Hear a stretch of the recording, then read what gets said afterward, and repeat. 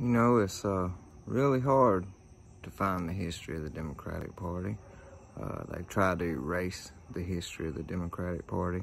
What most people don't realize is all the so-called racist statues that are getting pulled down actually were Democrats. And at this point, I was able to dig up a video on the history of the Democrat Party. So why don't we watch it, see what the history tells us. When you think about racial equality and civil rights, which political party comes to mind? The Republicans or the Democrats? Most people would probably say the Democrats, but this answer is incorrect. Since its founding in 1829, the Democratic Party has fought against every major civil rights initiative and has a long history of discrimination. The Democratic Party defended slavery, started the Civil War, opposed Reconstruction, founded the Ku Klux Klan, imposed segregation, perpetrated lynchings, and fought against the Civil Rights Acts of the 1950s and 1960s. In contrast, the Republican Party was founded in 1854 as an anti-slavery party. Its mission was to stop the spread of slavery into the new Western territories with the aim of abolishing it entirely. This effort, however, was dealt a major blow by the Supreme Court in the 1857 case Dred Scott versus Sandford. The court ruled that slaves aren't citizens, they're property. The 7 justices who voted in favor of slavery, all Democrats. The 2 justices who dissented, both Republicans. The slavery question was, of course, ultimately resolved by a bloody civil war. The commander-in-chief during that war was the first Republican president, Abraham Lincoln, the man who freed the slaves. 6 days after the Confederate Army surrendered, John Wilkes Booth, a Democrat, assassinated President Lincoln. Lincoln's vice president, a Democrat named Andrew Johnson, assumed the presidency. But Johnson adamantly opposed Lincoln's plan to integrate the newly freed slaves into the South's economic and social order.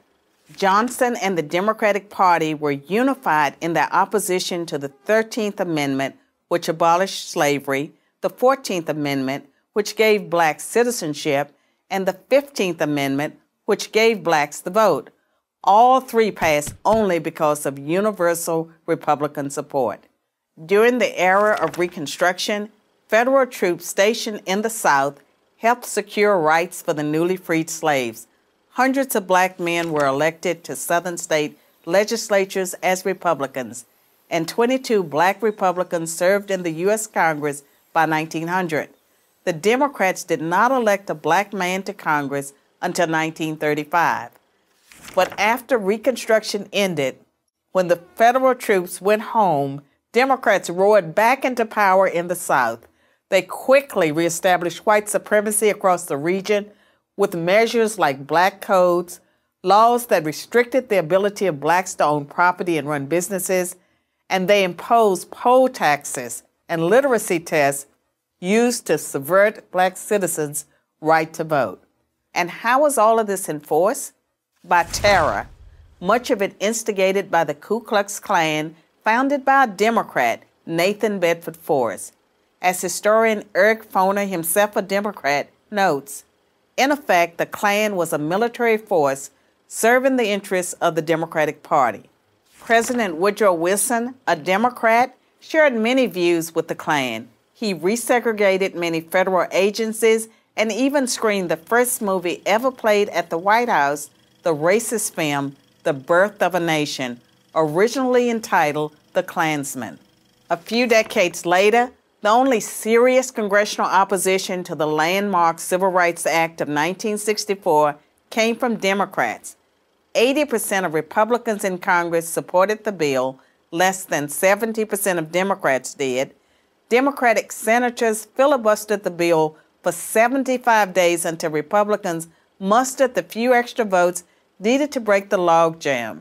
And when all of their efforts to enslave blacks keep them enslaved, and then keep them from voting had failed, the Democrats came up with a new strategy.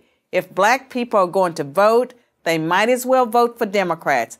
As President Lyndon Johnson was purported to have said about the Civil Rights Act, I'll have them voting Democrat for 200 years.